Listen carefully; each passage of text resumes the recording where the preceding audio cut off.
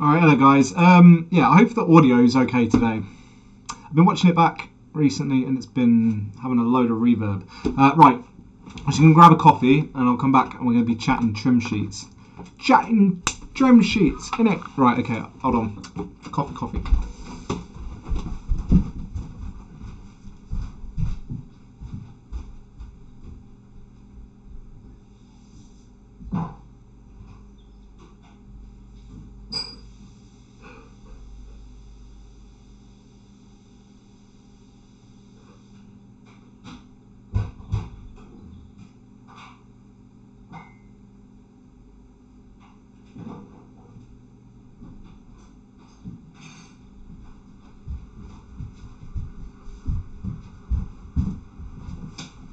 Alright, let's chat sheet. Trim sheets. Kettle's boiling, so I'll go and grab. Oh, yeah, okay. I'll go and grab. I'll grab it in a minute. Right. Okie dokie. So, what is a trim sheet? So, trim sheets essentially are the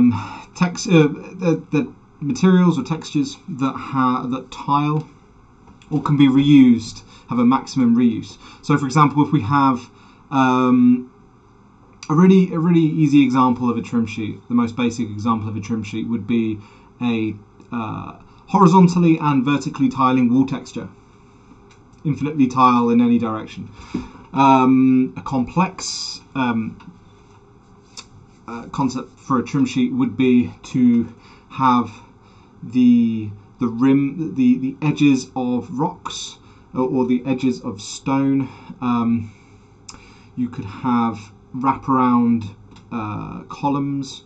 You could have little details for ornate relief engravings on stone. You're essentially taking a lot of. You're looking at your model kit.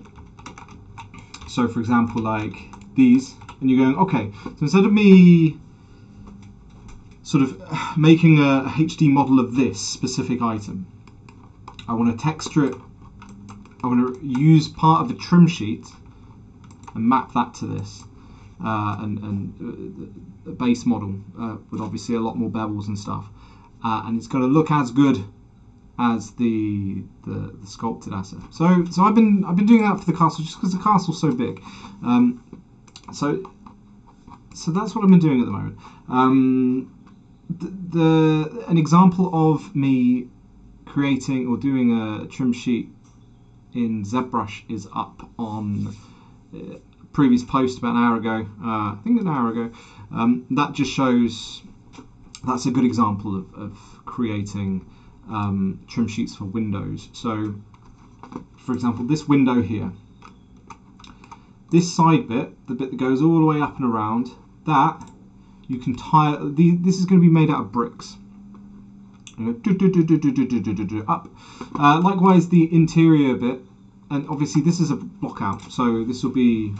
They'll have a proper model. This block here that's going to be supporting these columns, and a block here. I can use these sections that tile horizontally that I'm going to be I will have sculpted to map to these bits of geometry, and it will look like I've modelled it entirely from scratch. And so yeah, if I can go, I can show you the video I just popped up in case you haven't seen it. I'm sure you have. Nope, that's me. Yeah, so trim sheets. So, yeah, as you can see, let me just make sure this is top-notch, high quality. Yeah, as you can see, we've got. I've taken these parts and I've taken it into ZBrush, and these will form a texture map. So I'm just sort of sculpting the relief details essentially into the edges and some surface detail. Now I don't need to sculpt all of the detail, all of the surface detail in, because the the other surface detail that isn't on the edges and kind of maps to the geometry of these particular pieces, I will get from the normal map and the other maps in the base tiling material. So essentially, when I take this into Substance Painter, I'll create a piece of geometry that goes over the surface of these, so that just like I would bake a normal model, and then I would derive the maps such as ambient occlusion and edge maps and normal maps and all the other vertex colors for color masks, and then I will use different maps to texture this up. So I would get like a base mortar texture that will go. I would get some clean limestone. I would get some moss. I would get some grungy assets, and then I would use the maps derived from this to create the final trim sheet. And then what I can do is I can use this any way I want to quickly iterate on modules. Mostly what I've used to sculpt these is literally two brushes, just the trim smooth border, which with a square alpha, which is great. You get that kind of chipping. You can kind of see me chipping away at it. And then you've got the JRO stone alphas. So it's like a pitted alpha that just kind of pots out holes in it. So yeah, that's essentially what a trim sheet is. Let me go get my coffee. What I want to do is kind of have a look at some examples on ArtStation of some trim sheets, and kind of have a look at the kit, what I'm going to use trim sheets on, what I'm not. Because if you see here, we've got the coving, not a coving, yeah, I guess you call it coving, that goes up and around here. But likewise, I can use that for the edge. I can map that to the circular edge of this. That way we can use one texture map. I don't have to have like 4 gig of textures. We can cut that down to be good for your file size, good for your performance. Yeah. As I've said before, as we rocket through all these environments, I say rocket, it's kind of going not massively slow, a little bit slower than I'd like. As we get through these environments, we will have. I'll be adjusting the production processes to make them more optimized. Right, I will be back momentarily. Looks like this. I've set this to a live public stream. Have I done that? I have no idea. Probably. May the 4th be with you, by the way. Watched The Mandalorian last night. It's a really good series. If you haven't seen it, it's really good. Let me have a look.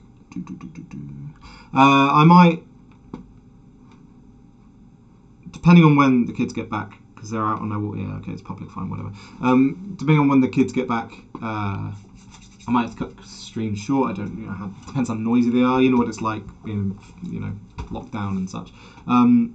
Yeah, normally this would be a Patreon only stream, but because I'm kind of, well, it's not now.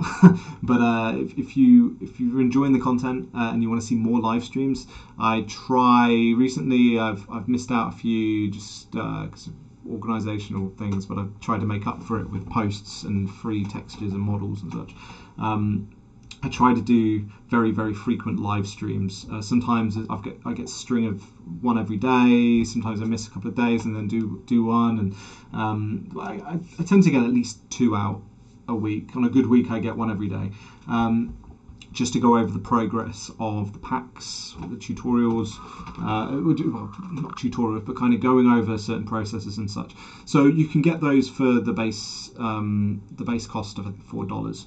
And then it goes up depending on whether you want free models and textures and other bits and pieces. I'll be back in a minute.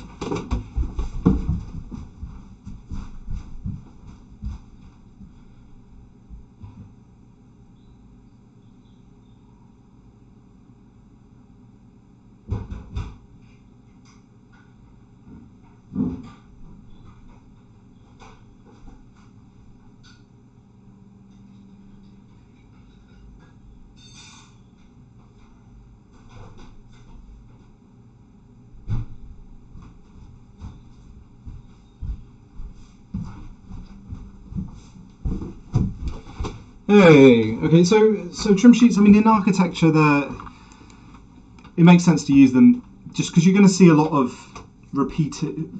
facades have repeating sort of patterns to them.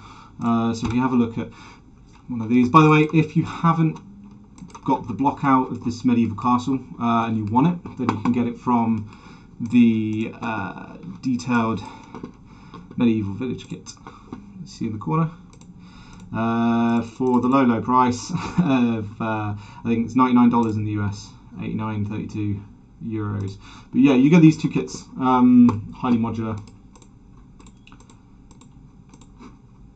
You get the block-out version of the castle and the detailed version of the medieval village. The detailed medieval castle will be a separate kit, and the poly-style medieval castle will be a separate kit. And then I'll be doing some variations of the castle, like an ogre sort of theme. So if you think World of Warcraft, basically like Horde, and a bunch of others. Yeah, so okie dokie. Right, let's have a look at ArtStation.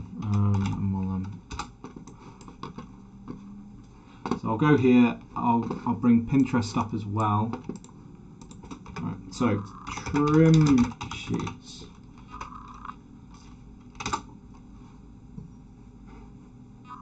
Yeah. So what is a trim sheet?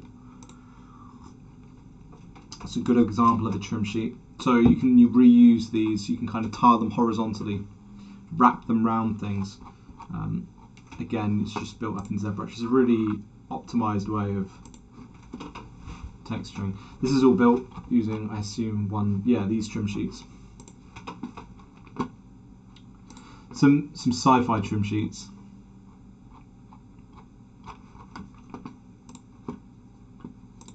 This is all made using a trim sheet. So if you see these trim sheets right here.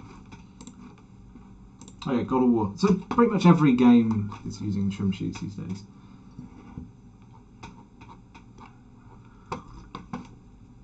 Now to get that, to get the geometry reacting to the lighting in the scene, I think I'm going to be, because I think we can do it. I'm going to be displacing the objects after we've textured them up. So I'll tessellate the geometry, displace it, and then pro-optimize it.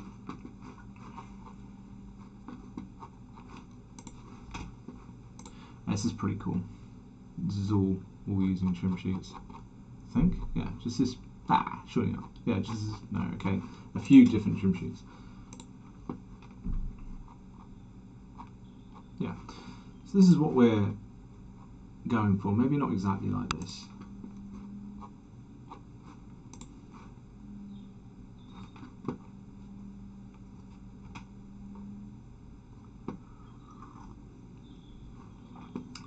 But anyway, what I am doing at the moment is just doing trim sheets for the roof tiles. So we've got a roof tile. That will be a tiling texture, but then I'll also include be a bit like the medieval village, using the same tiles, probably not different colours. And maybe different colours. What I'll have is a displaced geometry like I have on the other modules, but this will be using a tiling texture as a base, so you can cut that up any way you want. And then I'll have these individual tiles as separate mapped objects, also intersecting to pop out that geometry a bit further. And then along the bottom of these, I will have sort of probably three or four tiles as an unwrapped object, and then I'll just copy those across, and I'll do the same for the side. So I'm probably going to have a four tile individually wrapped, horizontally tiling, a vertical 4 tile which I'll kind of stick in and slant, and then all of the mass of the tile that isn't the edges will be tiling texture with a bit of tessellate or displaced geometry.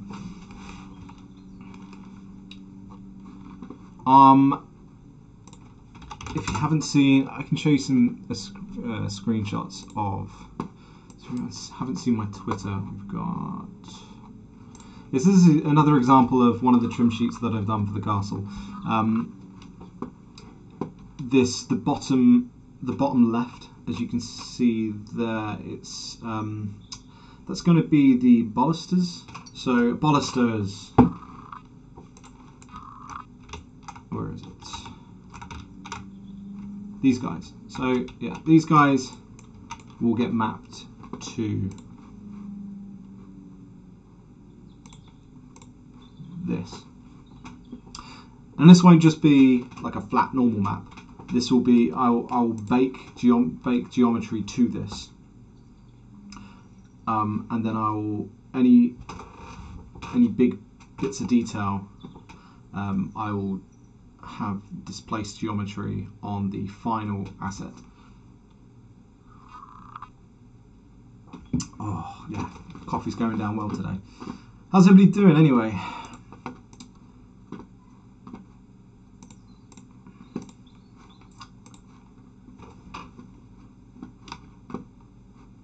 Where's that? Right, anyway, yeah, some walls.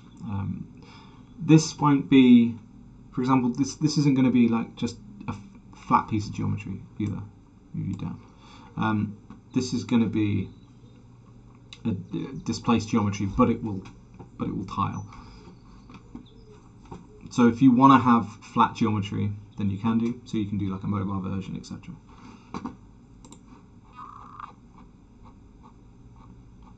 I would I would love to show you inside ZBrush in real time, except just the audio goes really dodgy.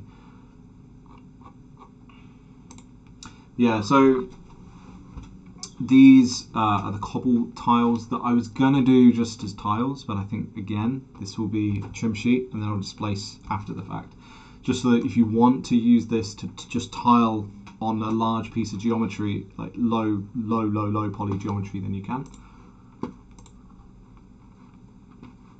So these will replace these guys.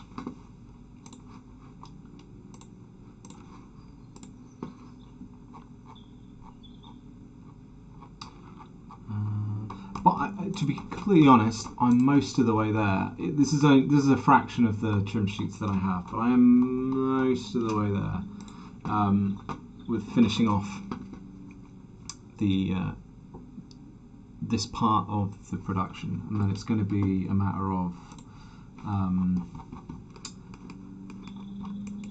texturing up these essentially, which I really need to get done quick. Not quick, but like we need to get this out soon. But yeah, if you haven't seen it, if you haven't seen the pack, if you haven't had a chance to play around with it, you can do so on the Unity Asset Store. If you want to see live streams of how we're getting on, sort of maybe long form live streams, I haven't done because I've not been in the office. I haven't done like a 4 or 5 hour long form live stream, but as soon as I'm back in, hopefully next month, hopefully in a few weeks actually, then I'll be doing some 4 or 5 hour long form streams. I think I need to do some tests to make sure that I haven't got all that reverb with the audio when I'm using ZBrush. It might, I'm not sure why that is, but yeah. Hey Joe, how's it going? I think things I've got left, I'm tempted to do these any objects that are like accent objects. It'd be, there's no point. Well, maybe I could use trim sheets for some of it, but I kind of prefer not to. These need to get modelled up properly in ZBrush. I say properly, but like bespoke. I need to get like the statues done. We need to get the flags and the props done. What else? The wood's done. All the stonework is done. I've even got the spiral staircases done. They look quite cool. Yeah, and then when these get swapped out, these will all automatically get swapped out as well.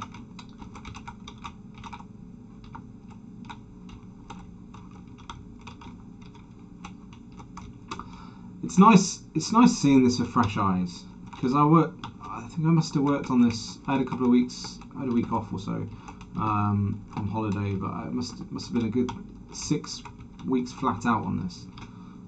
That's what I did the long form streams doing, sort of building these modules. Let's go over and have a look at the demo scene. Yeah, it's been ages since I've done a proper stream, to be honest. I think I must have only done 2 or 3 this sort of past 2-3 weeks, Joe. It's no,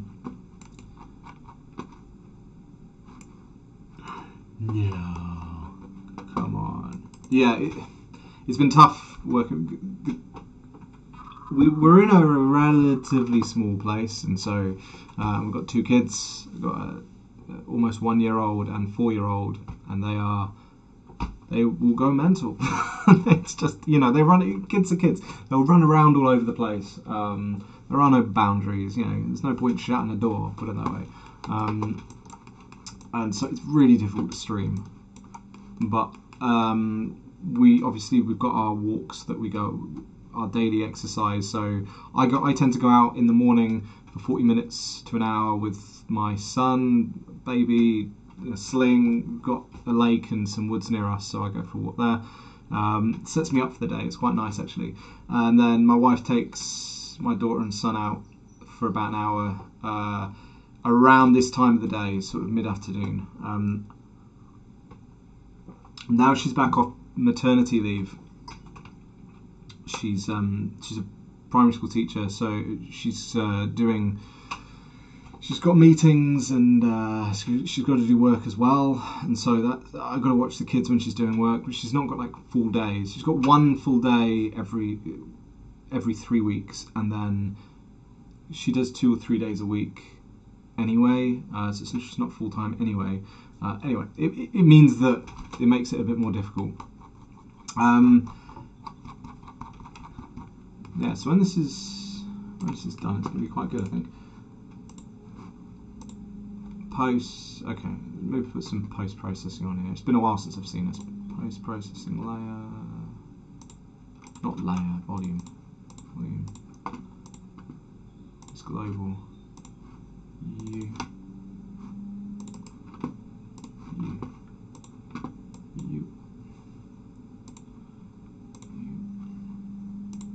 Yes, anti-aliasing. 0.4, 0.2. Gander.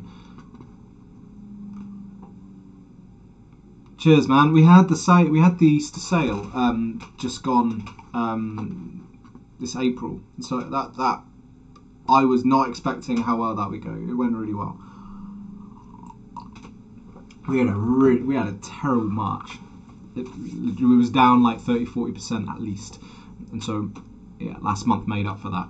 And this month I think isn't going too badly. So. I just need to get these packs out. Pronto. Yeah, so when this is all done up with the high detail, I'm really looking forward to swapping those assets in. I almost don't want to see what it looks like when it's half swapped in. I kind of want to swap them all in and then have a look, just for that kind of reveal. I can show you guys as well.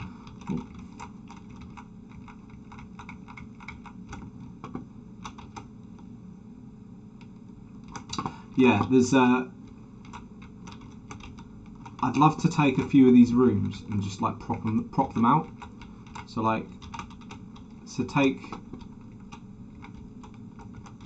take maybe one of these towers, make a proper wizard's house with it.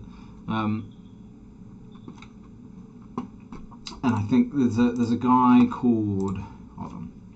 If I go Pinterest and do Jean-Baptiste Monde.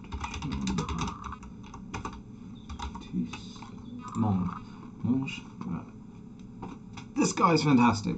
I'd love to do something this detailed. Like do a few dioramas. Obviously, I can't kit out the entire castle. I think that'd be silly. It wouldn't need to.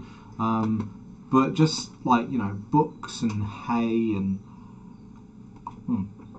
books and straw and old musty bottles and like shelves and rope and all of that good stuff. And the problem is, if I do that, then it kind of makes sense to then do a character as well, almost. But then the work just starts to ratchet up. And because it's detailed, I can't really use a placeholder. It'll look a bit weird. Anyway, I'm going to go because the kids are back. So take it easy, guys. I will hopefully be on tomorrow, and I'm going to crack on with these trim sheets. As always, I'll keep you updated. Please subscribe to YouTube if you haven't already. That'd be great. And please check out all of our asset kits. And if you want to catch up with all our live streams, then please join us on Patreon, Astrofish Games. Bye!